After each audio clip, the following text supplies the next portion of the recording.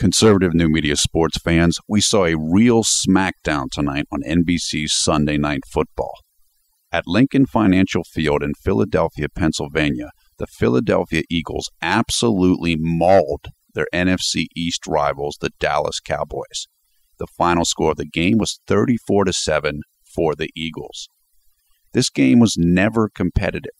In fact, it reminded me of a game we reported on earlier in the day between the Detroit Lions and the Denver Broncos.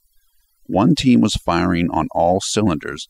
The other team looked like they never even showed up at the stadium.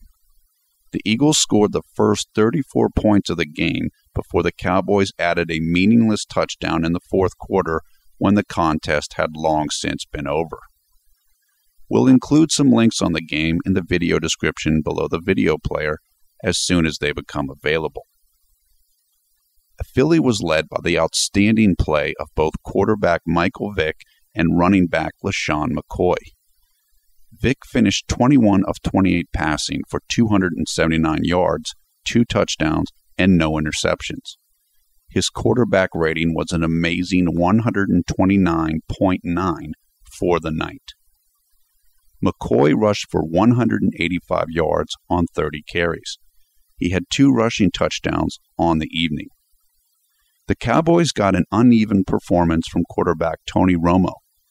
Romo was 18 of 35 for 203 yards, 1 touchdown, and 1 interception. His quarterback rating was 66.7. Both teams are now 3-4 and tied for second place in the NFC East behind the New York Giants. Philadelphia desperately needed this victory to get back into the playoff hunt, and their play demonstrated that urgency. Dallas continues on their up-and-down roller coaster of a season.